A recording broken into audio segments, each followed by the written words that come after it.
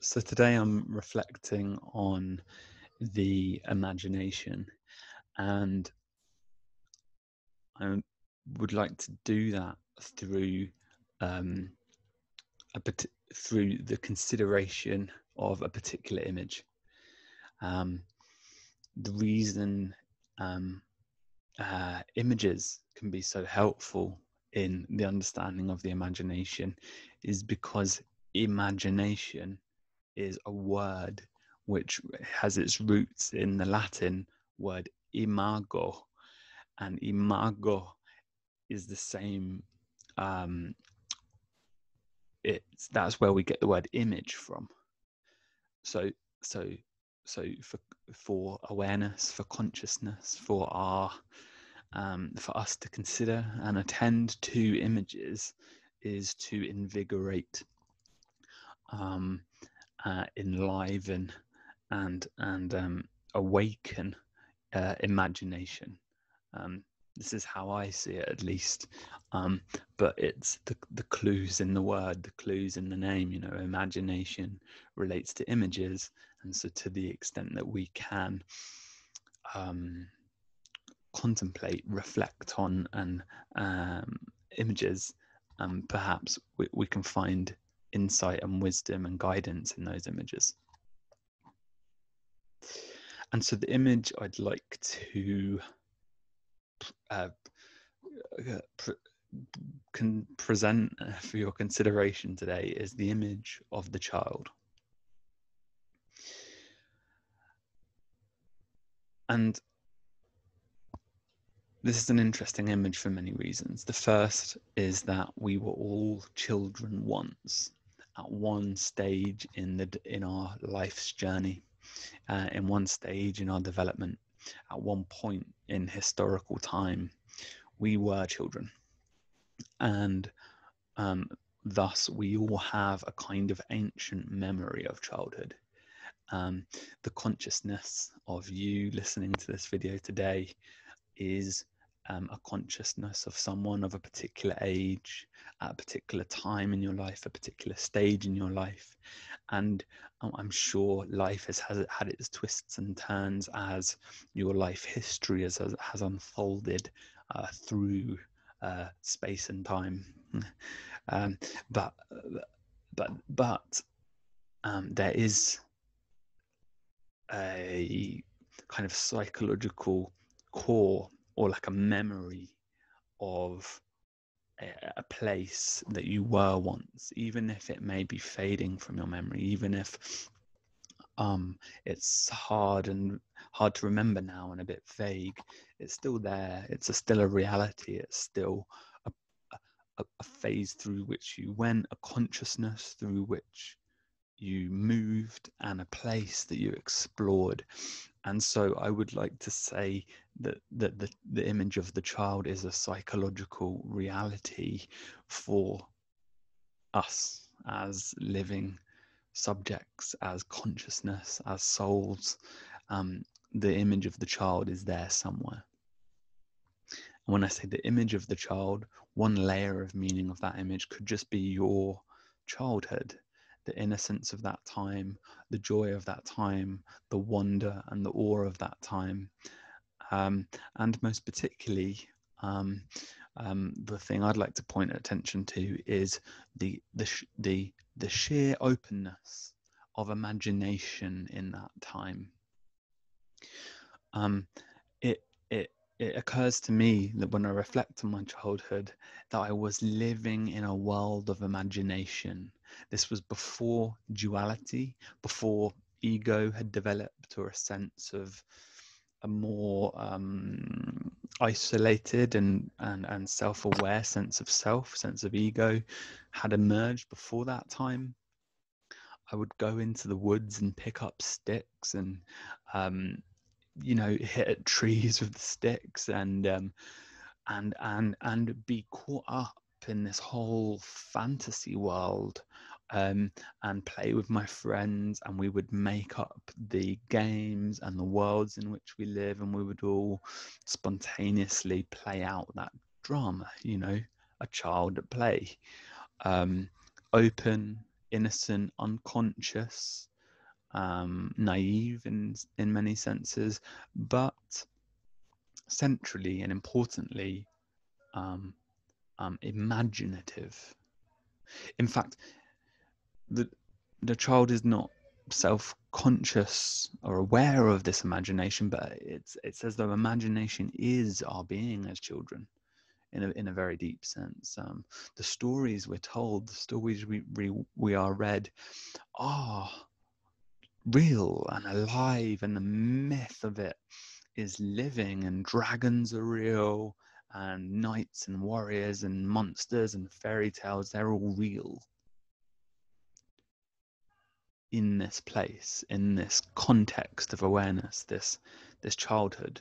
So the image of the child, the consciousness of the child, is a consciousness saturated in imagination and open and curious and exploratory and energetically and passionately exploring these fantasy worlds, the possibilities of them, being immersed in them, being lost in them, following them, being scared of them, being scared of monsters, being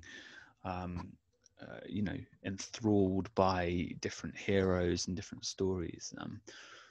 The point is that it's a world of imagination, and it's very real, and it's a memory that I have sitting here now.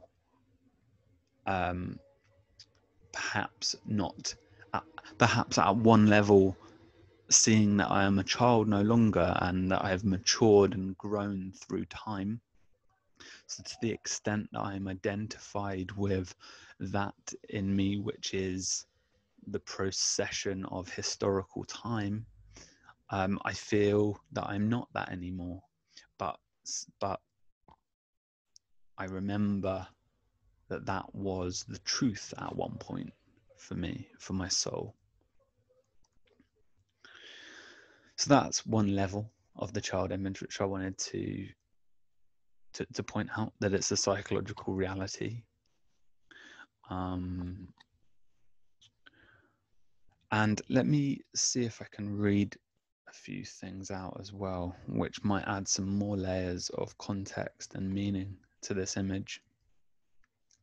So, for instance, in the New Testament, Christ says, this is the King James version, in Matthew 18:3, "Verily I say unto you, except ye be converted and become as little children, ye shall not enter into the kingdom of heaven."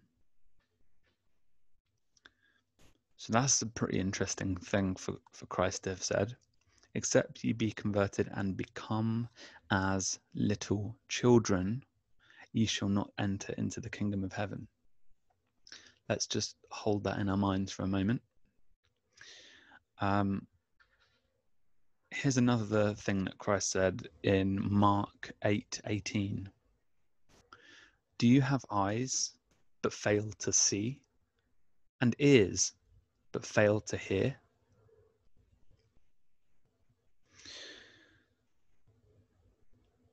And actually, the completion of that is, "And don't you remember?" So Mark 8:18 is, do you have eyes but fail? Mark 18:18. Mark 8:18 is, do you have eyes but fail to see, and ears but fail to hear? And don't you remember? Don't you remember? That's another saying. Two really interesting sayings. Do you have eyes but fail to see? Do you have ears but fail to hear? And don't you remember? So that idea of remembering, memory, relates to something I've just said about the child archetype, the child energy, this image of the child actually being a memory for us, an ancient memory, we could say, in the timeline, storyline of our own lives, the development of our souls. It may be quite an ancient memory. And Christ saying, do you have eyes but don't see, ears but don't hear, and don't you remember? And I think part of what's being alluded to with that is that as we mature, you see, as we grow up, and we move through historical time, we move from childhood, from 8, 9, 10 years old to 11, 12, 13, 14, 15, 16, 17, 18, 19, 20, 21, 22. As the age goes on, as age happens, as time happens, we lose our sight and we lose our ability to hear. Our perception becomes corrupted. Our perception becomes dulled. The energy with which we engage with imagination, the energy with which we breathe life into it and engage with it and play with it and follow it and are in tune with the truth of imagination, that harmony with imagination in childhood becomes dulled somehow, becomes dulled through the progression of time. One way of understanding this, and it's not by no means an exhaustive interpretation or a final interpretation, it's just one way of interpreting it. There's the biblical story of the fall of Adam and Eve. The fall of Adam and Eve, they eat the fruit of knowledge of good and evil, and thus they fall from paradise. Now, in a sense, the innocence of childhood is a nostalgia and a paradise for us, because in that consciousness, we're not aware of mortality, of death, of entropy, of finitude, of the fact that things fall apart, of the fact that things decay, of evil.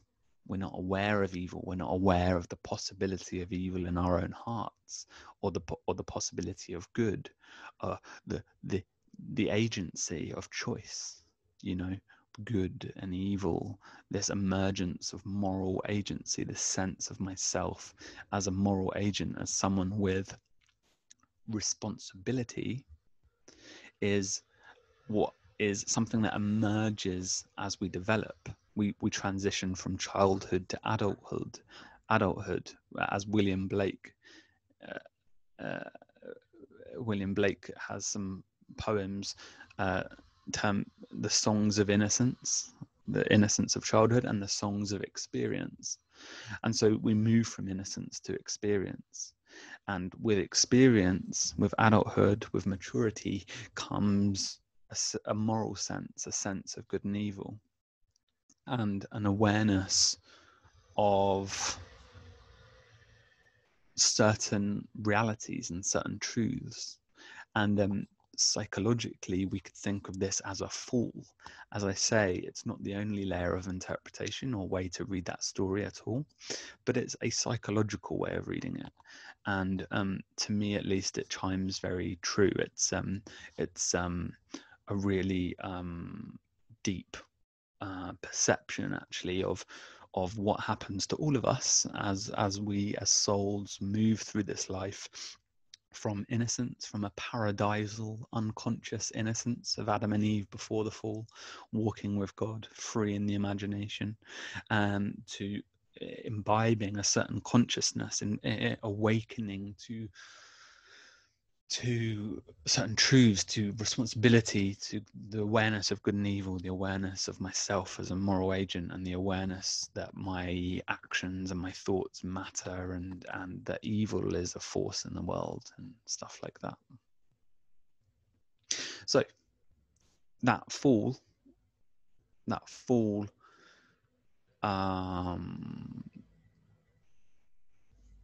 corrupts the imagination. The innocence of childhood is lost, maturity awakens, experience awakens, and an ego awakens, a sense of my own identity, my own choices, etc. as we mature. And in that process of maturity, many things are gained, of course. Our propensity for discernment, for understanding different forms of knowledge, the fruits and the rewards of choosing good and virtuous behaviors and working towards things and accomplishing things and embodying certain values and pursuing certain visions, and then the negative consequences of not doing those things, and the struggle of self-consciousness. So there's a good and a bad, say, consequence of this movement. This movement relates to what Owen Barfield called the withdrawal of participation. As far as I understand it, I'm drawing this idea. I've not read Barfield. I'm drawing these ideas from a recent book I read by Mark Vernon called A Secret History of Christianity, which I offered some reflections on in my last video. But as a way of understanding some of the ideas that he's talking about in that book is through the story I'm telling at the moment, is that so in childhood, in innocence, there is what Owen Barfield called an original participation, a kind of unconscious engagement and participation in life, the child at play, the imaginative drama, the feeling of intuitions and voices and images and imaginations as the world, as the outside, the inside. There's no difference between outside and inside. It's just this really immersive and intense and engaged imaginative drama. We are one with the imagination. There is no ego separate from the imagination. There is just the innocence of childhood, which is defined by this theme of imagination, original participation. And then what I've mentioned with this myth of the fall is that there is at some point a fall, usually in kind of adolescence, as we mature into our early 20s, maybe and as we get more experience, as time goes on, as we age, there is a withdrawal of that participation. So now the trees don't speak to us anymore, and now toys aren't alive anymore. You know, toys have lost their soul, because to the child at play, the toys are, of course, living. They have a vitality, they have an animus, you know, and they are engaged as such. They are not inanimate toys, which from the eye, which cannot see, of the adult looking at the child at play, it's just like, oh, silly child, just playing with this random object. That's a bit strange. But from the eye that can see, from the interiority of the child, which I want to stress, we all can remember. We all really can remember a time when this was true for us. So from the interior of it, the toy is, of course, animate. It is ensouled, and it is speaking to us, playing with us, part of a broader drama.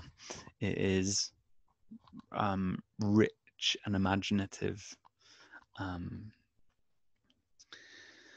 So that's an original participation, and then we become alienated somehow through this fall, you see, and the toys lose their soul, the trees lose their soul.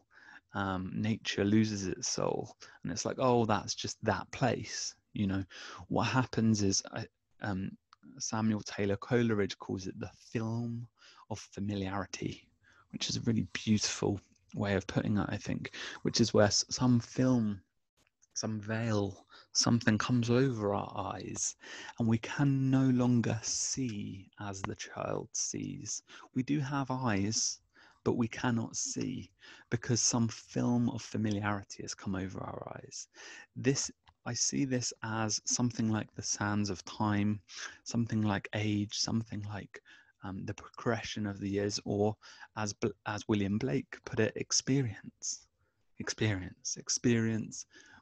brings in the film of familiarity, and now you see there is no longer the awe and the novelty and the richness of experience that was there in childhood, because now that's just that place I've been to many times before. That's just that toy I've played with many times before. And that's just this experience I've repeated many times in my life. I have a cognitive category now built up for that. And so I don't actually see that anymore. It doesn't reveal itself to me anymore. That is this category. That's like, oh, that's just that thing. And this is part of what happens with age. And yeah, there's positives and negatives. Again, like it's a helpful heuristic. It's a helpful shortcut to not have to pay intense attention to everything all the time. So experience can bring a certain wisdom with it too.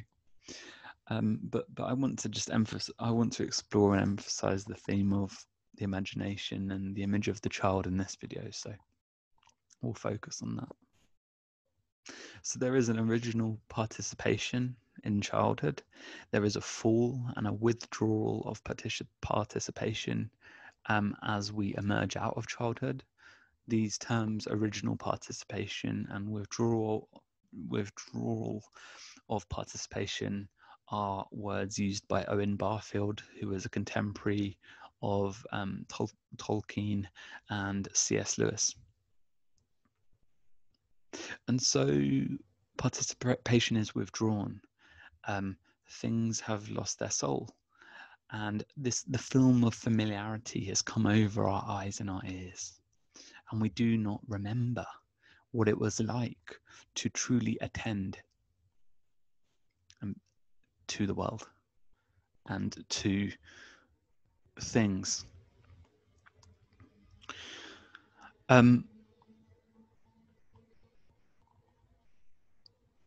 So if you think of something like cynicism, the attitude of cynicism, bitterness and cynicism, you could say that these attitudes are really the product of this film of familiarity, layers and layers and layers of experience, veiling our capacity to see, to really truly see with the eye of the child, to see in the truest sense or the realist sense. You see, a child is truly paying attention to the words you say, to an experience they're having, to an emotion they're having, to a game they're playing. There's maybe not a differentiated sense of ego, but there is an intense, energized engagement and richness of imagination, and that bright light of childhood is kind of withers or something like that, and these films, these layers and layers of familiarity and experience come over the top, and so our perceptions become tainted, corrupted, or distorted, we could say, in some ways. You know, how we attend to other people, how we attend to nature, just the beauty of nature. I really could go on forever about this, because you know really, let me pause on this for a minute actually, because I had an idea about this. You know, really, in a way, education is a process of removing that film of familiarity.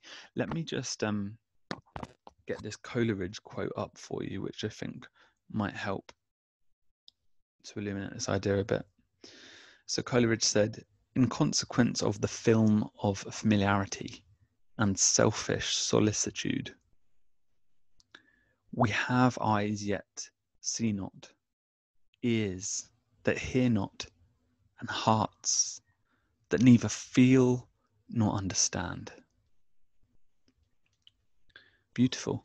So building on this, think of the child as an energy within you. And Jung talked about the child archetype, an image, a primal pattern, a deep reality, or something like that. And think of it as a source of energy and a source of light and a source of power deep within your soul. And then think of this film of familiarity that Coleridge is talking about as, in some sense, obscuring and dampening that primal energy. And as the film of familiarity comes over our eyes and comes over our ears,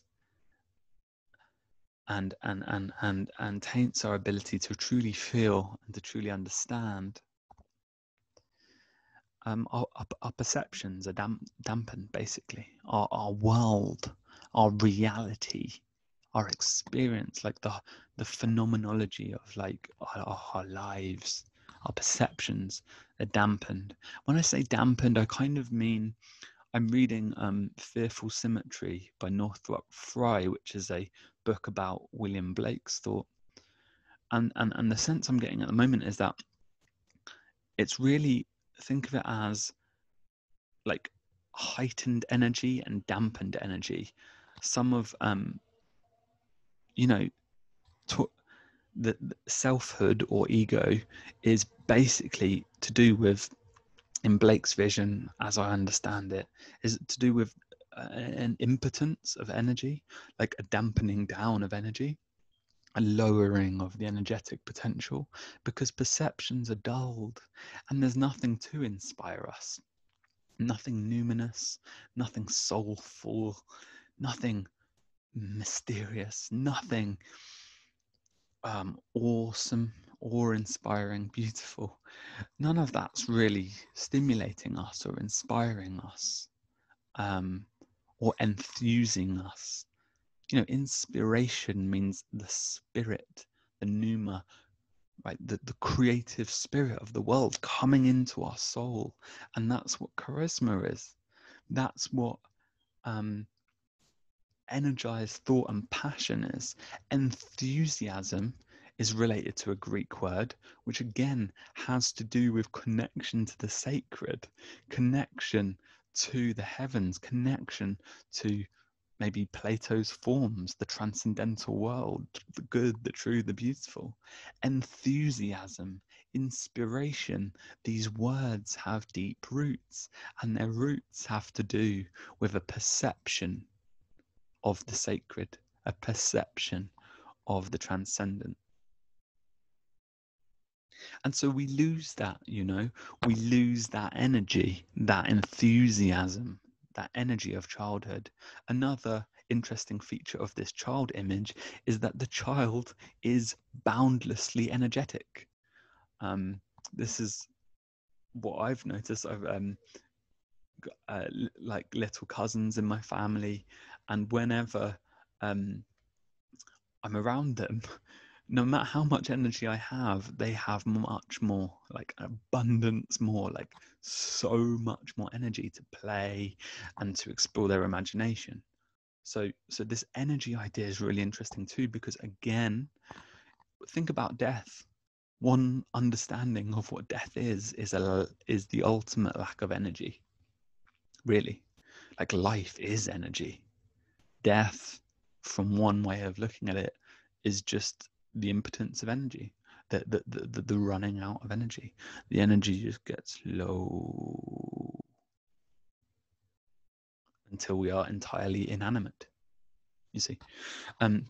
So Blake's vision, William Blake's vision that I'm getting through Frye's Fearful Symmetry, is all about how imagination is about energy, about enthusiasm, about inspiration, about deep engagement with the world.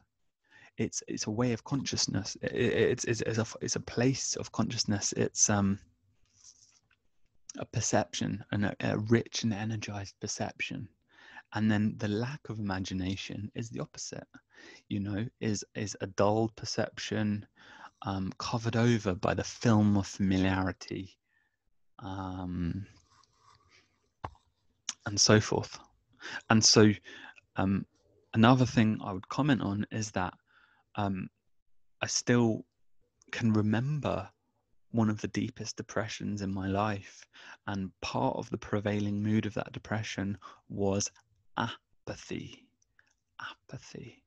I don't care. I don't have the energy to pursue any ambition. Why would I set a goal for myself? Why would I pursue a hope or a dream?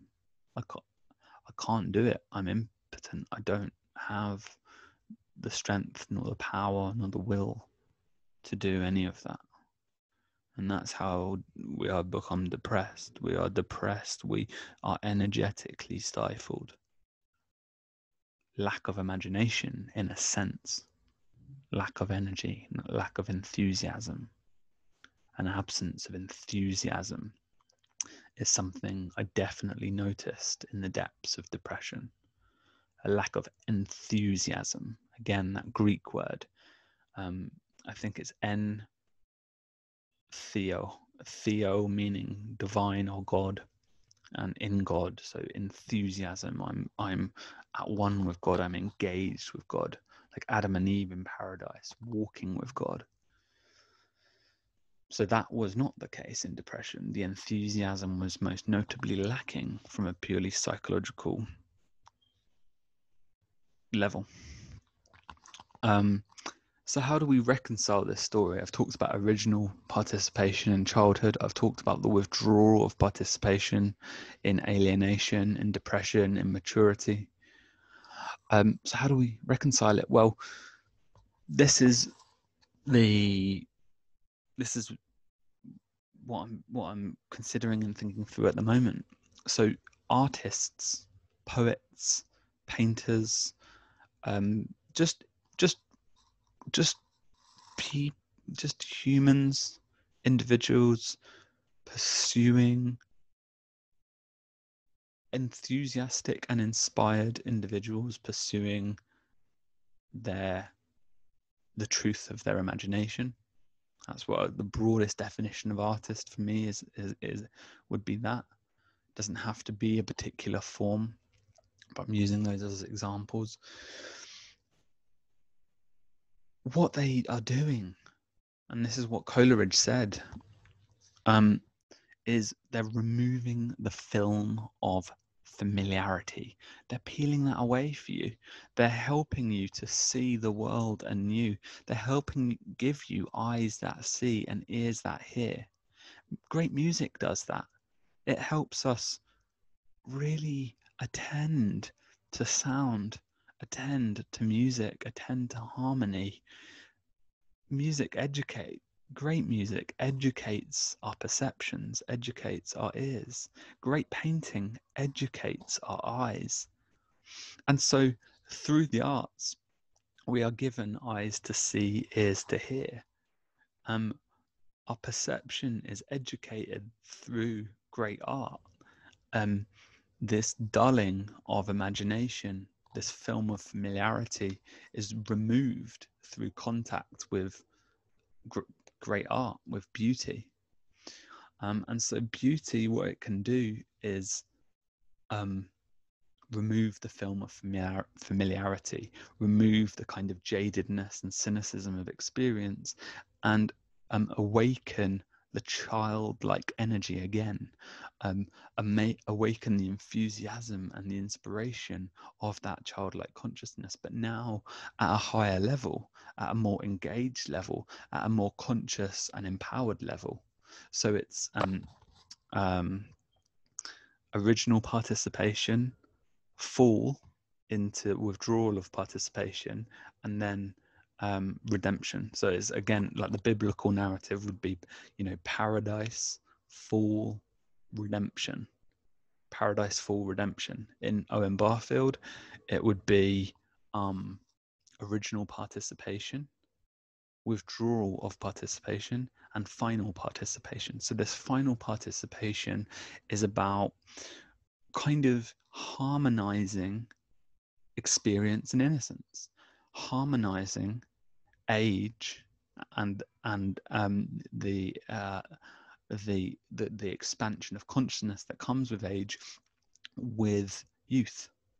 And to bring those together is what the artist is doing. So the painter is educating our eyes, our perception, helping us to see and not merely have eyes. The musician is helping us to hear and not merely have ears. And they're all helping us to remember, in a sense, remember what it was like to perceive that way in the beginning, in the paradisal childhood state of pure imagination, we could say. Another thing I noticed about this was that really, my feeling is that all education, all real education, is again removing this film of familiarity. Like, we open to whole new worlds of love and gratitude and appreciation when we are able to attend anew to what's before us, to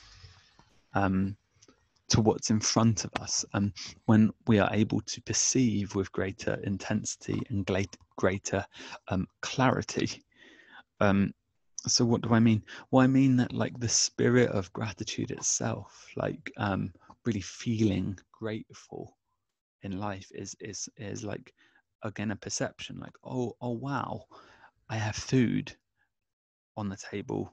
Someone has worked to produce that food, to get that food. The food's been cooked, it tastes amazing, and this is sustaining my life. Oh wow, I can breathe and I'm alive. Oh wow, the probability of life is some crazy statistical number. Oh wow, like, we have day and night, and the sun provides all this energy for all life to grow and flourish. And, like, we are in the center of a mystery here, a real mystery. And ingratitude, bitterness, cynicism, a kind of ugly rejection of different of life, is born of this many layers of this film of familiarity, many layers of experience and jadedness. Oh, it's just another day. Oh, it's just some food. This attitude of not attending, not really seeing what's before you, not seeing the glory and the beauty that's before you. Forgetting. This is Christ, what he said about, you do not remember. Do you not remember what it is to perceive, to really truly see, to really truly hear, to really truly perceive, like to really attend, to really let it in, let the information in, let the magnificence and the glory of it in, to perceive it, to be awestruck, to be enthused, to be inspired. Well, my feeling, my sense is that it is all our birthright.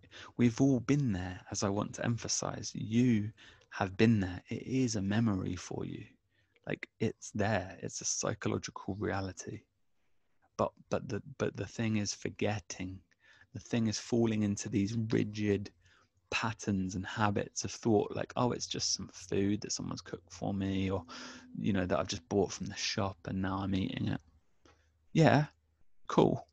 But, like, historically, if you broadened the perspective of your identity, many have starved throughout history. Many are starving right now. And so even a morsel of food that you've just gone and just got because it's another day, because that's what you always do, is something to be grateful for, to something to appreciate, to something to savor and to be really grateful for. And so how I'd like to wrap this video up, I suppose, is that imagination opens us up to love. As William Blake said, if the doors of perception were cleansed, everything would appear to man as it is, infinite. And so we are opened up to to the great love that sustains the world, as a, like food is a huge thing. Food, shelter, health, simple things, but really important things. I don't know if there are many things more important than these really fundamental things. You know, family, friends, just these things you see that are so essential to who we are, that it's so easy for an attitude to develop, for a character, for a posture, for an orientation to develop towards all that, and say, oh, it's just so familiar, so it's of little worth. It's not even a conscious thing, it's more just an unconscious habit of like, oh yeah, but that's just, as I say, like a category that we understand, have experienced a million times. You've eaten so many meals, you've seen your family so many times, you've seen your friends so many times. Why bring gratitude to that? Why would you? Because you're familiar to it, right? And so you have eyes, but you're not truly seeing. There is a kind of blocking, a clouding of perception that goes there. With experience, with habit, we could say, or something like that. Coleridge's film of familiarity, it builds up, you see. And so poets, musicians, painters, artists, all individuals, I really feel, all humans, we are born with creative imagination. We are born with this potential. Do you not remember, do you not remember being in that place at some point? Through the bringing forth of this energy, you see, enthusiastically, with inspiration, etc., through the attention to the creative imagination, what that does is it removes the film of familiarity for you individually and for the culture. And so culture really develops through the removing of the film of familiarity. We are able to perceive things differently with our eyes, hear things differently with our ears. Education itself is really a removing of this film, and then through a removing of this film, a new perception is possible, a new engagement with life is possible, and a sensitivity to love and to truth, like a real feeling of engagement, of rich, deep engagement with reality, is possible and is available, and is really our birthright. And so my sense is that art and the creative imagination, this is the ultimate value of art. Art in the broadest sense, art as expression, not mere expression, art as the energetic outflow or the exuberance of the creative imagination, however that manifests itself in our lives, you see. Art as the resistance of, the overcoming of, or maybe the transcendence would be better. Art as the transcendence of this film of familiarity. It has a redemptive power. It really does. And so perhaps this is what Christ was alluding to in those sayings that I read out, and what Coleridge is talking about with it, what Coleridge is aiming at with his poetry, what poets are aiming to do, what artists are aiming to do, musicians are aiming to do. If they're doing it well, if they're really in tune with the genius and in tune with the spirit that moves them, then they can help to remove this film of familiarity. Think of this film as a dross, as dust, as rust, as dust and rust that kind of corrupts and interferes with something that is intrinsically valuable and worth restoring and appreciating and attending to. That's kind of how I see it. There's an alchemical image for that, actually, which is the image of lead. a leadened consciousness, a heavy lead-like consciousness.